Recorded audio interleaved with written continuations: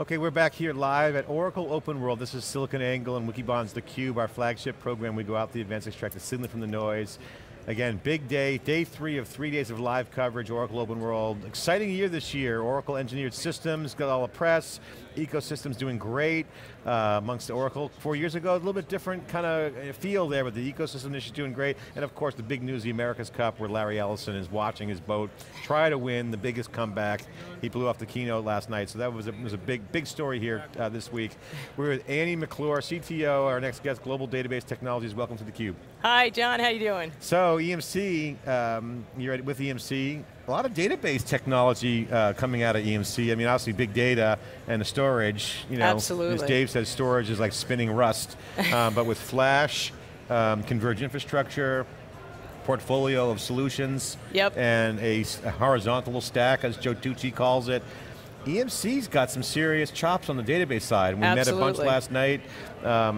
Folks with great experience from Sybase, or real deep domain expertise in database. That's your group? Absolutely, that's my group. Yes, I work for Brian Gallagher in our enterprise storage division, and we're focused on global database technologies, so we care a lot about all of the databases that our customers run, so whether that's Oracle, Sybase, DB2, or SQL Server, and we're optimizing those systems and giving them better value through the functionality that you can get within a Vmax array or a VNX array.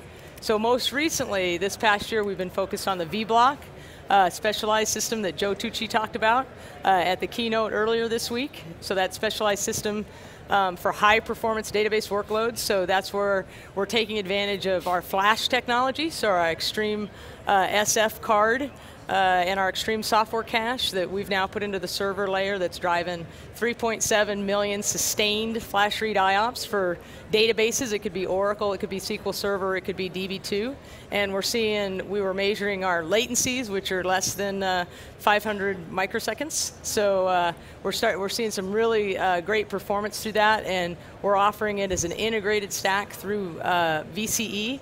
So that Vblock specialized system. So it runs actually physical, so it runs Linux, so it doesn't have to run VMware. You can run it virtual as well.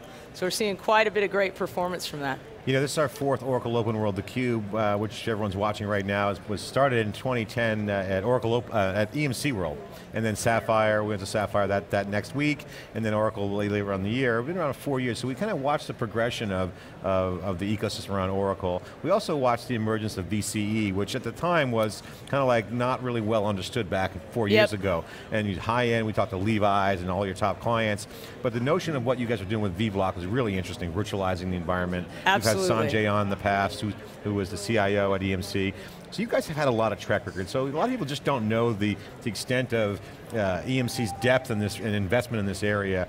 So I want you to take a quick second to explain to the folks out there who might have the perception, oh, you guys are Johnny-come-lately into the outside of storage, into this now converged, software-driven, software-led infrastructure. So explain to the folks out there some of the depth and expertise you guys have with the software approach, with the database. Yeah, again, you can't just throw bodies at this. You've got a unique skill set, domain expertise. Just share some color on that, please. Yeah, well, I think that I've been in the database world for the last 25 years, and I think that the databases have gotten very large, and you have to deal with that. So the last thing to virtualize in any data center is that database.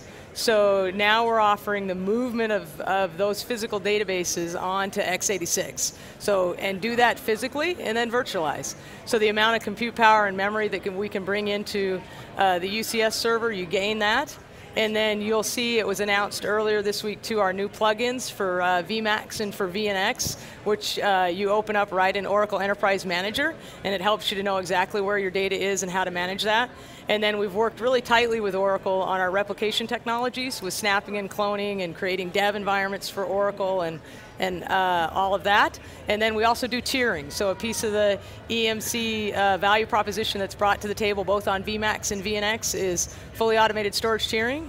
and we automate that with one of our tools called Database Classify, which is really a DBA tool. So if you want your I/O to be up in Flash and you're driving it from the database, we do that for Oracle and SQL Server, and then as DB2 as well. So also, as a CTO, you got to have your hands on the wheel in terms of the technology under the hood, as well as have a good feel for the marketplace. The XtremeIO acquisition was one that was not a big number, but it was, it was kind of still a big number, but not like the David Goulden, billion-dollar numbers that he normally does, like a data sure, domain. Absolutely. So there was a lot of speculation there was going to be a lot of stuff added in with XtremeIO. What's the status of XtremeIO? How's that fitting into the big picture? Sure, so XtremeIO is really not my particular area of expertise, but it's certainly, so you can interview others for that area of expertise, but absolutely Flash everywhere is our strategy.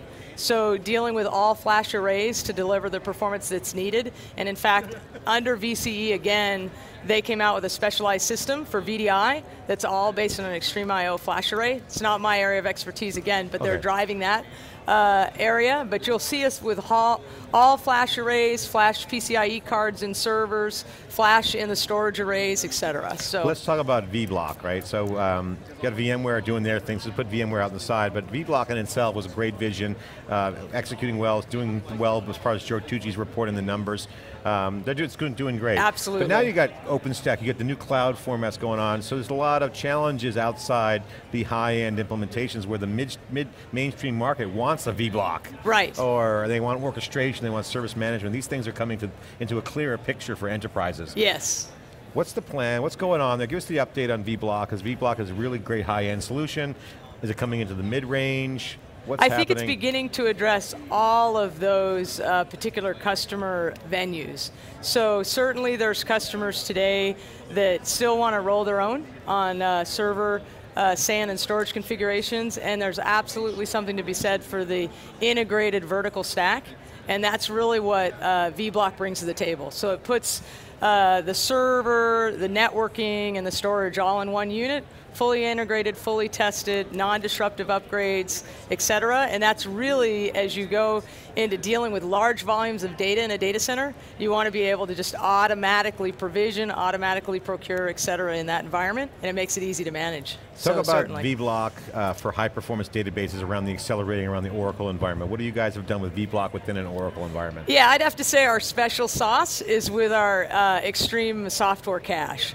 So we got that Extreme software cache to work with the PCIe flash cards called XtremeFS, and that's where the real magic is. So consider it kind of like the microcode that runs a PCIe card, and we've gotten that to work quite nicely with Oracle RAC, and then it knows about the persistency of writes, et cetera, down into the storage. So whether that's VMAX or VNX, and we've been able to qualify that for those environments and drive that kind of workload. So you feel really good about the Oracle environment right now with Vblock? Absolutely, yep.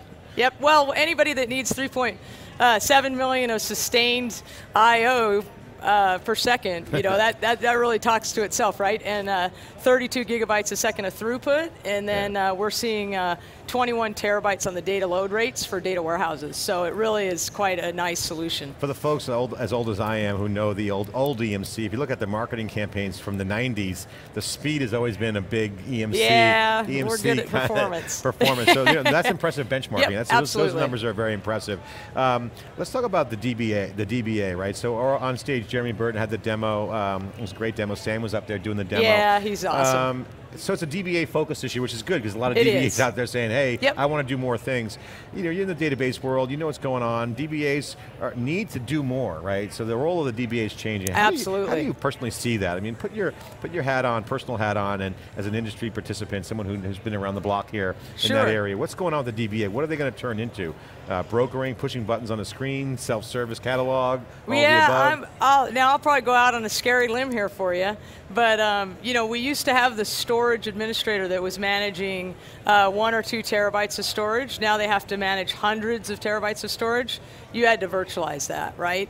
And then system administrators were managing 5 or 6 systems. Now they're managing hundreds. You had to virtualize that. I believe the DBA of tomorrow is going to be managing hundreds of databases, not just your 3 or 4, and you're going to see their world have to virtualize. It's the next layer up in the stack that's going to virtualize, and you've got to have the automation tools there to support that for the DBA. And so yeah, it's going to be a little bit more control over that infrastructure layer so that they can do their jobs, deliver on backup recovery, deliver on workload sharing between data centers, deliver on performance, deliver on backup, the whole routine. It's just going to be a different game, I think, for the DBA of tomorrow. So we're focused on it. My customer is absolutely the DBA. I wish you had more time. When I know you got a hard stop, we'll try to keep you for every single minute, so I'm going to try to go up against the hour here. I know you got another appointment. No problem. It's great to have you in the CUBE. Yeah, great to be here. You're a tech athlete, as Dave and I always say. I'm like getting a little intoxicated on this great action here. But I got to ask you about the data science pieces. Now you're talking about analytics are also involved. Oh, sure. So yeah, now absolutely. it's like you got a little bit of big data in there.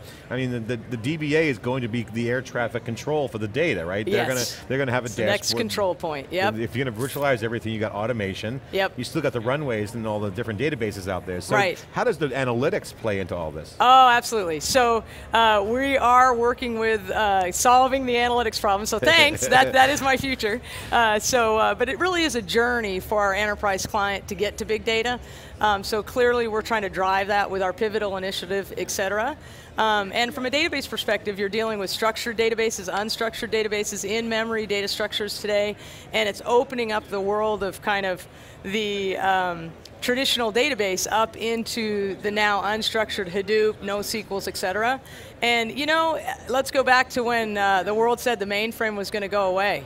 Right, remember that? Yeah. Mainframe never went away, right? It just shrunk. Yeah, exactly. It got it, you know, and then so you have second platform here that's defined by IDC, and in that second platform are your traditional databases, Oracle, Sybase, SQL Server, DB2, and then in the world of third platform, it's all about Hadoop, NoSQL, Open, et cetera, and you got to make all those worlds come together. Okay, let's stay on So that. I own that. Let's stay on the limb now. Since we're out on the limb, you went out on the limb, we're going to stay on the limb. So you have virtualized storage. Don't go shawing it off, virtualized, no, never. It's the CUBE. Got a safety net. Safety net. Safety net here. So virtualized storage, virtualized database. What's beyond? What's that next level of virtualization? Virtualize the data? Is it like compiler kind of stuff? What's going on with the software? Well, I'll tell you what. Your driver of that is the data scientist that's running the analytical query. So if you're not offering the technology to the federated query that goes across all 3 platforms and delivers that information back to the data scientist, that's the true driver of the next customer. The next customer for us is really the data scientist that's trying to deliver on that federated analytical query. There it is, right there. Instrumentation. I'm going to go on a limb and predict that instrumentation of data will be a big deal. I like that, John. That's an excellent. That's okay, an excellent McClure, word for that. CTO of the EMC's database group. Thanks for coming on theCUBE. Great group of people. I just want to say, in meeting the folks from EMC, you guys have a lot of good guys on your team. Some serious chops you guys have built out. Great job. Have. Yep. VC's doing great. It's going to go mainstream. This is theCUBE. We'll be right back with our next guest after this short break. That's Andy McClure here, CTO at EMC. We'll be right back. Awesome, thanks, John. Awesome, good job.